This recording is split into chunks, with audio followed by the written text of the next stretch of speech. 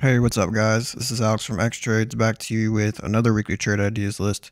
Hope everybody had a wonderful trading week last week. It was a shortened one since we had an extended weekend, so we only had 4 days to trade. Markets were a little bit slow. I would say it was generally choppy, but it did pull back a little bit. So bears did kind of take a W, but it wasn't anything too serious. I would say it's more like a healthy pullback. There really wasn't any follow through on the VIX or any volatility ramp up or anything like that. VIX is still very low, so the pullbacks were relatively short-lived, and the dip buyers are still showing up midday and kind of pumping it up into the close. And yeah, it just wasn't able to really take down new lows with a big flush or anything like that. Every low did indeed bounce, so it's pretty interesting this week for the indexes. Before we go into our setups on the week, we're going to go ahead and get into the economic calendar. So we do have a pretty interesting week this week. Tuesday, June 27th. We do have durable goods orders. Also, we have new home sales, and then there's consumer confidence as well. I would say that these three can definitely move the market, just depends. And then Wednesday, June 28th, we do have advanced retail inventories, advanced wholesale inventories, advanced U.S. trade balance and goods. And then it looks like Fed Chair Jerome Powell is speaking. I think it's at some Bank of England type of event. So I don't think it's really going to be anything too serious. When he spoke in Congress last week, it really didn't do too much to the markets. I would say it gave a little bit of trading volatility, like if you're a day trader. He didn't really add anything new after the FOMC press conference, and I feel like a lot of people expected him not really to open his mouth too much more. He hasn't really been giving too many hints or anything like that, not trying to bring down the market, not trying to bring it up either. And then also Wednesday as well is the day that they will release the bank stress test results. So you can see here at 4:30, the Federal Reserve will unveil the results of its annual stress tests on the 23 biggest U.S. lenders. The stress test is expected to cover crisis conditions such as unemployment rate rising to 10% and a market shock to the trading books of the banks. Bank of America, Citigroup, JP Morgan, State Street, Wells Fargo, and Goldman Sachs are some of the banks that will be in the spotlight. So we do have one bank on watch this week. I decided to add BAC to the watch list. There's a pretty good technical setup, so we'll get into that next, but I just want to show you that they will be dropping the results of the stress test. So these stress tests will be pretty important. It's not any real life scenario or anything. It's just a simulation on if our economy went through a recession or really any economic downturn, and they pretty much just make sure the banks have enough capital and are able to still lend and pretty much be able to withstand an economic downturn. It will be pretty important. That's going to come out after hours, and that's why the banks will be on watch this week. So that's for Wednesday. And then Thursday, June 29th, we do have Fed Chair Jerome Powell speaking again. I think this is like at some event in Spain. I would say this is probably not going to move the market too much. I mean, I really highly doubt he's going to say anything different to spook the markets or make it rally. So, and then Thursday we do have the initial jobless claims. So it's just every week we have the same thing, and I feel like people are starting to pay attention to this a little bit more because they do want to see that uptick in unemployment and overall just see a change in the labor market. And then also at 10 a.m. we do have pending home sales, so that could be a market mover as well. And Friday, arguably the most important, we do have personal income, personal spending, and then we do have the PCE data. So this is another inflation reading, and this is actually the Fed's preferred inflation reading, and they prefer this over the CPI. And then also there's consumer sentiment at 10 a.m. So this will be mid-session. That can bring a little bit of volatility, but I'd say the PCE is probably going to be the most market moving since this is the Fed's preferred inflation gauge. And that's for the economic calendar.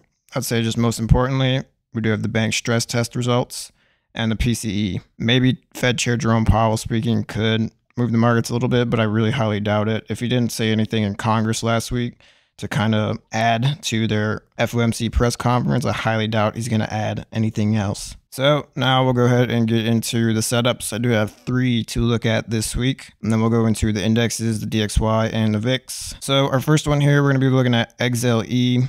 I do want to put energy back into the rotation here because I feel like it's starting to get a little bit near support here. Tech is kind of overbought, and I do feel like this could be a decent discount. And eventually, when people start rotating out of tech, they kind of do start to look for, healthcare names and start looking for XLE and other sectors to rotate into. And we did see one hint of that, I believe, on Wednesday. So there was a little bit of a rotation out of tech, and then healthcare and energy and other sectors were up, even like utilities, pretty much those sectors that go up, during recession fears and stuff like that. So, but then you can see after that, I mean, it did fall 2 days in a row, and people did start buying up tech a little bit, but overall tech did pull back on the week. But XLE here, you can see we do have a drop base rally demand zone.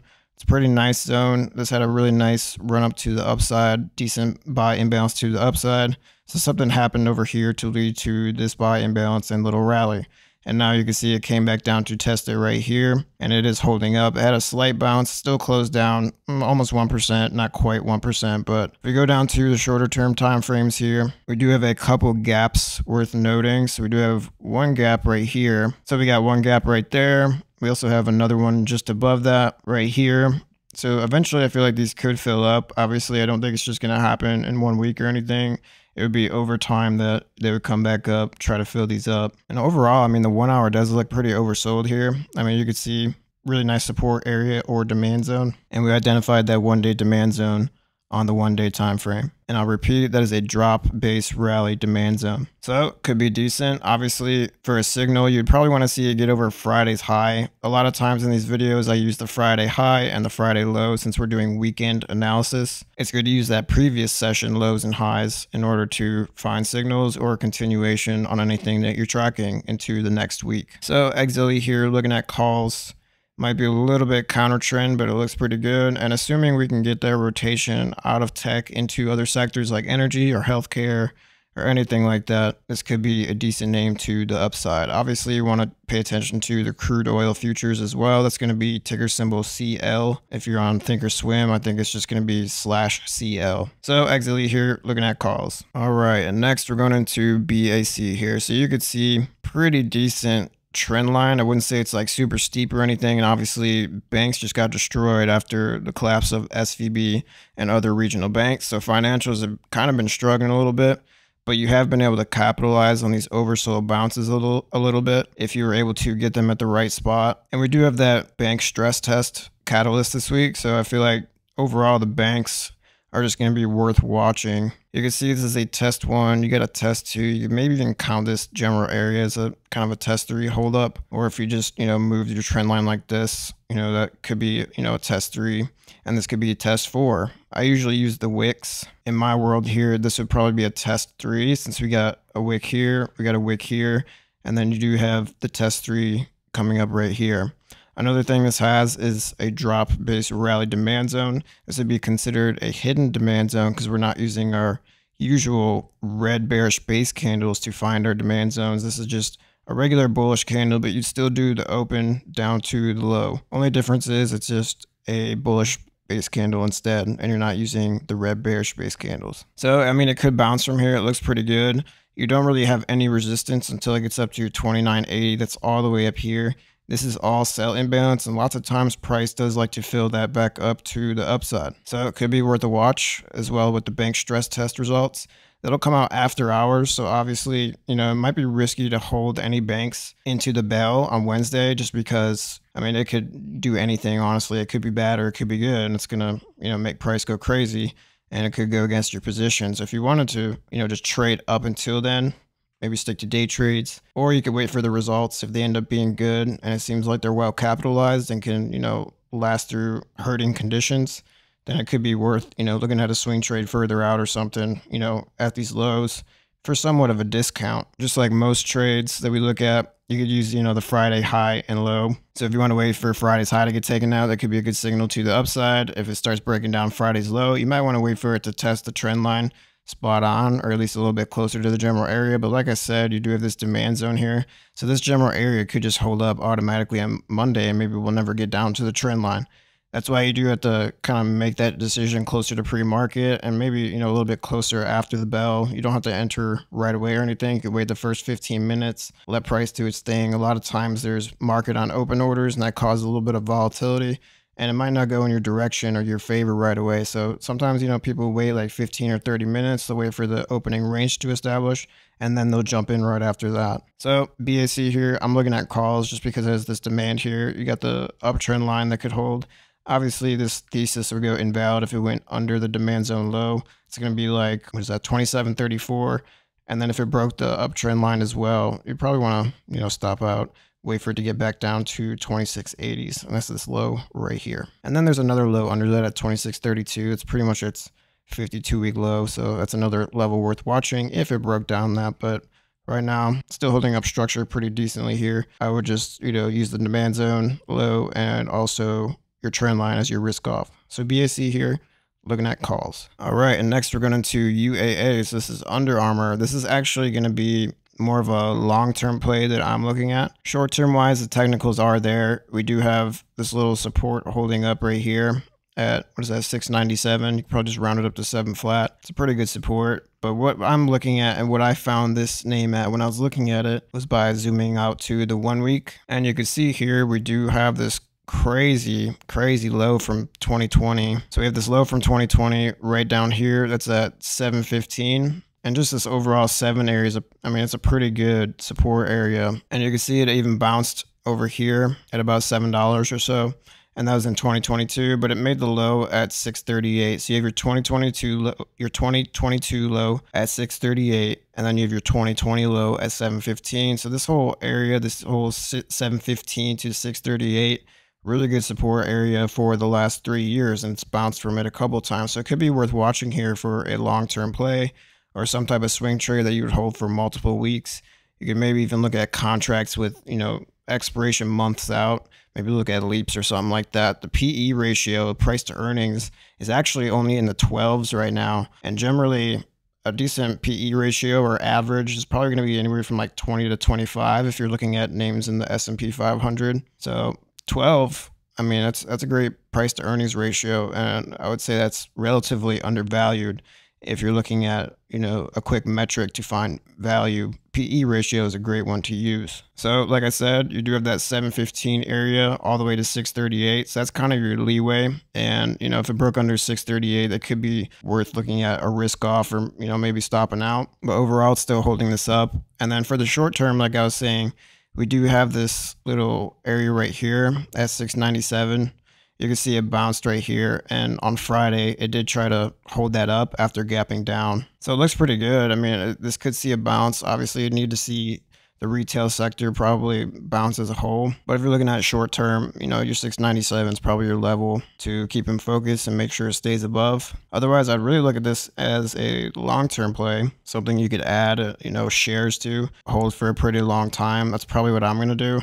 I do have a long-term account, so probably, start buying some shares pretty soon here at these levels. Like I said, PE ratio is good, relatively undervalued at 3-year support all the way from 2020 to 2022. You got 2 great support areas right here. So really worth a watch here. I really feel like this could be a decent one, and it's pretty undervalued. So UAA, I'm going to be looking at calls for long term, but mostly I'm going to be looking at shares on this for a long-term hold. So it looks good for upside. All right, and next we're going into the SPY. So we're going to go ahead and start getting into the indexes here. So this week, really not too much technical wise, like pattern wise or anything like that. But what we do have on the 1 week here is an inside bar. If you don't know what an inside bar is, it's literally just a consolidation candle, but you can use it for signals. So you have the mother body right here. So it's the previous candle next to the inside bar. If the range of your current bar, of your inside bar, the low and the high is within the mother bar right here, it's called the inside bar.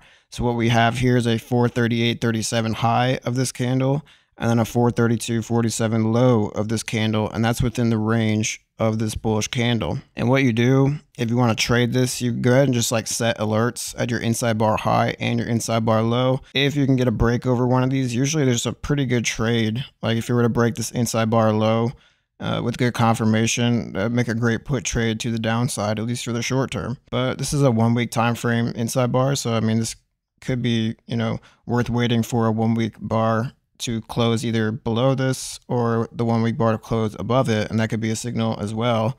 But either way, I feel like this could give good short-term signals for day trades and stuff too. So make sure you mark the 432.47 and the 438 levels as the levels of focus for this week, because it is the inside bar high and low for this 1 week candle. And like I said, you could set alerts. So you just right click and you could just, name it inside bar low, hit save, do the same thing right here. Inside bar high, save, and then you just wait. So you just wait for one of these to trigger. If you get the trigger, you'd wait for a good candle confirmation. You could use like the 15-minute or maybe like a 1 hour candle or something, and make sure it stays below or above the level depending on what signal the market gives you. And obviously we're closer to the inside bar low. That's going to depend if the futures, move higher tonight or lower. So we're closer to the inside bar low. So I wouldn't be surprised if, maybe we, break this inside bar low quicker. But I mean, there's a good chance it could hold up and even stay within the inside bar if we were to enter a consolidation phase. So it's important to wait for those signals at the inside bar high and the inside bar low. But other than the inside bar, there was a little trend line here that myself and others were looking at in the Xtrades Discord and in chat. You can see it broke that down. So could be, maybe a little short-term flush here. I'm not exactly sure. We'll have to get under that inside bar low, because you can see once it broke, there wasn't great follow through to the downside at all. I mean, as soon as it broke, it tried to bounce and then it broke again. And I mean, overall, it closed almost down 1%, but I mean, it wasn't really easy to trade puts. If I show you on the 15-minute, you'll see what I'm talking about. So you can see it broke the trend line here. I think it was Wednesday towards the end of the close. And look, once we gapped down the next day, it literally just tried to bounce. And I mean,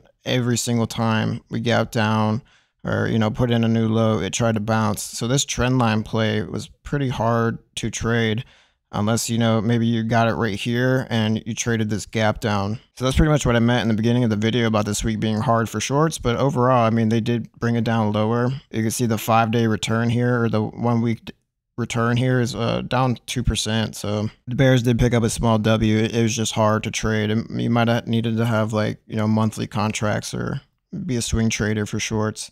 And you probably would have had to enter, up here to even really get paid for those, because I mean, it's just been chopping down very slowly and there really wasn't any fall through on the VIX. So that's for the SPY. Like I said, just keep an eye on this little trend breaking, maybe look for more confirmation. And honestly, your confirmation is going to be the inside bar low and the inside bar high. If you're trying to trade this trend line break, preferably you want to see it get under the inside bar low of that 1 week candle we were just looking at. So that's for the SPY. Just make sure you wait for those signals. Like I said, you can add alerts at inside bar high, inside bar low, and wait for them to hit. All right, and next we're going into the QQQ. So same thing. We do have another inside bar. Like I said, this is your mother bar. This is your inside bar. And what it needs to have, like I said, is the high of the candle and the low of the candle inside of the range of this candle, which is your mother bar. And that's exactly what we have on QQQ here. So very similar to SPY, just different pricing. So you do the same thing, mark the 368.32, name it inside bar high, mark 360.22, name that inside bar low. We can even add alerts on this one as well. So we'll just go ahead, right click the low here, add alert. Already have them input here. So we have inside bar low, right click again for the high, and it's already here as well. And then just hit create. So we'll just wait. So now on the SPY and QQQ, you should have the inside bar low and the inside bar high marked on both of them.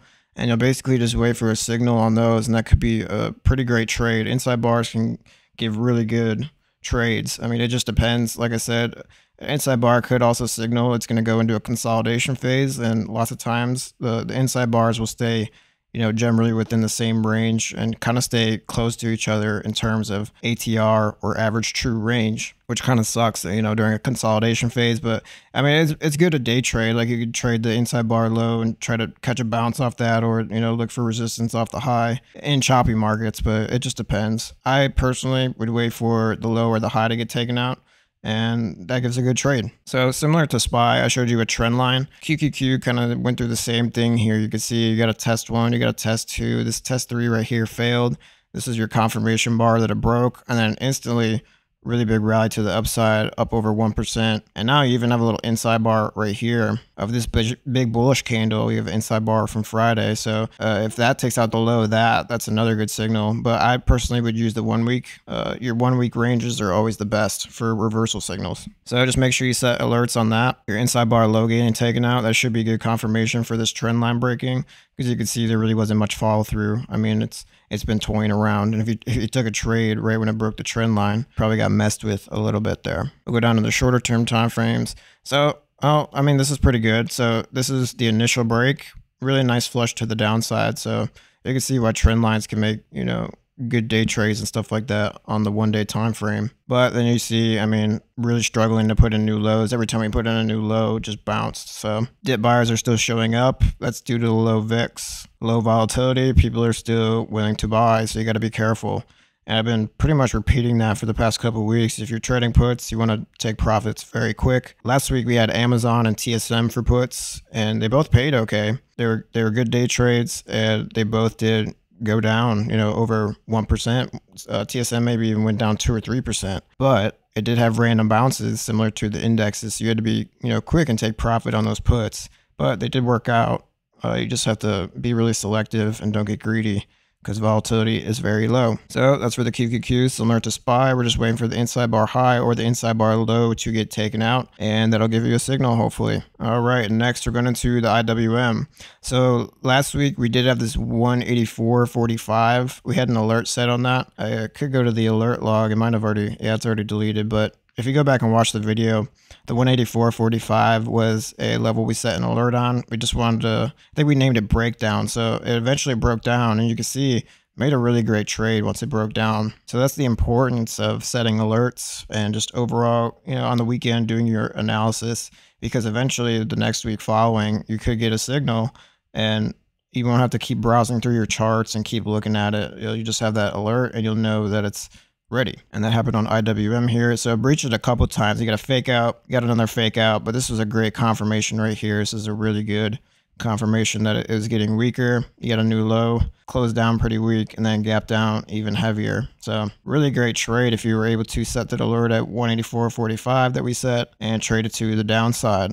I was pretty much skeptical on longs up here because it's 38.2 fib, and we covered that in the last video. I pretty much mentioned that this supply right here and this 38.2 could act as resistance, and you'd want to wait for it to get back down, closer to this demand zone or the 200 SMA where we're at currently. So this could signal a bounce in the IWM. Obviously, I'd want to see like a decent 1 day candle close to signal that we're reacting to this demand zone, and you want to see it close, maybe a little bit above the demand zone where it starts, or just give, a decent bullish candle or some type of bottom wick showing that it's reacting to the 200 SMA or it's reacting to the demand zone in general. This is a great demand zone, by the way. It's a rally base rally zone. Classic. You got a really hard rally, makes it base, really hard rally to the upside. So this little imbalance right here is great, and I feel like IWM could bounce from this. Obviously, it found some weakness, probably due to financials and like regional banks and stuff.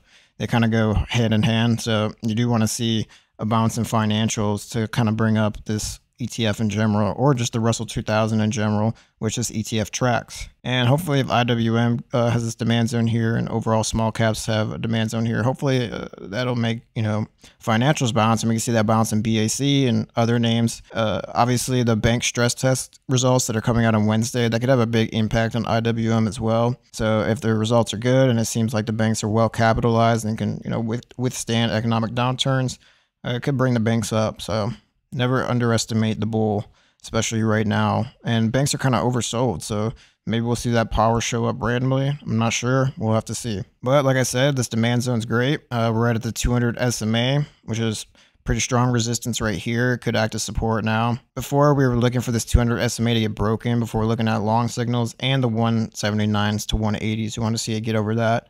And your trade to the upside was right there. And then pretty much stalled out right here, which we mentioned last week, and you'd want to wait for it to get under 184.45, and that was right here. So now just focus on this demand zone, focus on the 200 SMA. If you want to trade this, risk off is going to be if it broke the demand zone low. You could be skeptical if it gets under the 200 SMA as well, but then you do have that little support there, and lots of times it could fake out. So the 200 SMA isn't like law or anything, but if it seems like it's going to get under the demand zone low or close under that, that's a better signal than the 200 SMA breaking, at least for the short term. So that's for IWM. Looking pretty good here for a potential bounce. Just need to see a little bit more like a 1 day candle or some type of reaction to this demand zone. All right, and next we'll go into the DXY. Usually we go into the VIX next, but looks like I had this one first, so we'll just go ahead and cover this one. So last week we had this 102 level It's pretty much your line in the sand. Pretty much had to get under that in order to fall. It was not able to do that. It held its support. Also formed this little downtrend line. I actually posted this downtrend line in the chat, I believe, right when it was at the line. And then pretty much the next day it broke out of that. So I would say that this looks a little bit bullish, but I do want to see it getting back over 103s. We've covered 103 on the dollar so many times. I'm not even going to, show you why it's important this time. I'll just let you know that the 103 is the COVID 2020 peak. So it's the exact peak from 2020 when the dollar peaked out. And that's why it's an important level. So we want to see it get back over that. If you want to go see on your chart, you will find the 2020 peak. Just literally go back to 2020 when, COVID was happening, and you'll find the dollar peaking out at 103. And that's this 102.992. We just rounded up to 103. So we do want to see the dollar getting over that. You want to see it make a base off that in order to go higher. But like I said, we do have this little breakout, and that could be good, and that could take it over 103, honestly. And you do have the KDJ crossing up here, so your oscillator starting to cross up to the upside after being down for a couple weeks. So that could be a good sign as well. It looks like it's probably just going to make a little inside bar here, consolidation candle. You get a big update here, almost 0.5%, which is pretty good for the dollar. Anywhere from 0.5% to 0.75 on the dollar is pretty it's pretty glorious, to be honest, and it kind of signals some currency volatility, because it's obviously, the dollar's a tightly traded market, so currencies don't really move all too much. So when you see a move like this, or like this down 0.83%, that's a pretty decent move for the dollar, and it's time to pay attention. So just make sure it gets over that 103 if you do want to see the dollar go higher here. Dollar going higher obviously could be bad for equities. I would say equities have kind of been in their own little world, but the dollar did pop these 2 days, Thursday and Friday, and the market did pull back kind of those days as well. So the dollar bid kind of, it could be correlated with the market pulling back a little bit. Obviously, we didn't get that follow through on the VIX.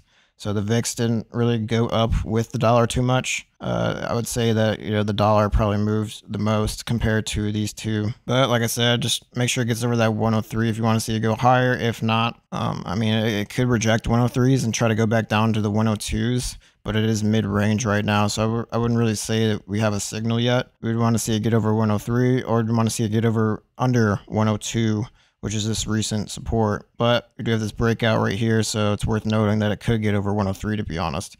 Just from this little breakout, you got the KDJ pointing up, and overall, this could be a little bullish curl up. So that's for the DXY, just focus on those levels. Also, if you want to use this for like volatility signals, I really recommend pairing it with the VIX. So making sure the VIX is going up as well as the dollar. If you want to see the market pull back, or you see the DXY fall and the VIX fall in order to see the market scream higher. And the reason why I mentioned that in the last clip is because the DXY by itself has kind of had a messed up correlation, and the VIX is so low. Honestly, it hasn't really been reliable as a solo indicator, so it could be good to pair them together. But we'll go ahead and get into the VIX now. So last week we had 1350 in focus. I mentioned that I need to get under that in order for the market to go higher, to make a new high at least. It wasn't able to do that. The S&P wasn't able to make a new high, but it did get under 1350 on Wednesday here. Let's go ahead and look at the SPY on Wednesday. Actually, the market closed down 0.5%. So, but also we did try to bounce that day, and it could be because volatility was low. But overall, it's under 1350 again. Very briefly, it's not like anything too serious, but it will need to get back over that 1350 in order to, start getting back up. This 1410 here is a level from 2021, and then 1473 is also a level from 2021. I think these are two low points from 2021, and they were basically 3-year lows, so they're pretty important going back in time. And then our most recent low is 1350, obviously, which comes from right here. So we do need to see getting back over 1350. Most importantly, if you want to see volatility come back up, I say this every week, you want to see it getting over 20 and closing over 20. For right now, for an important level, we need to see it get over 1553, and that's this little area right here. That's because above that, you have all this free space right here into this resistance right here at 1831. So that's all free space. And if the VIX explodes upwards and gets over 1553, there's a good chance that that area will just shoot up, honestly, and get up to 1831. If it can get over 1831, it takes you up to 20 flat. And I really can't put us any higher than 20 flat until we see it get over that, because it's rejected so many damn times. So we'll have to see it get over that. Overall, if you want to see, fear getting priced into the market, that 20 absolutely has to get broken. And we pretty much repeat that every week. So you do want to be careful just trading the VIX and stuff, or using it for signals right now, because it's so low. We don't really have anything of substance here. But if you really do want to focus on those levels, you want to see it getting back over 1350, which I tried to hold up here last week. I just wasn't able to do that. You want to see it getting over 1410 and 1473. And look, here on Tuesday, it went up to 1473 pretty much and rejected right off of that. So this 2021 level from 1473, pretty important to get over. And then 15 flat also as well, because it rejected right here. So we need to see it getting over 15 flat as well. But otherwise, really dangerous spot. Volatility is extra low. It's very cheap to hedge. And honestly, too low for me to just start, taking SPY swing trades and stuff like that to the upside, taking calls. It's just too low for me right now. I don't want to see it. Volatility coming back up for a little bit. Let the market dip.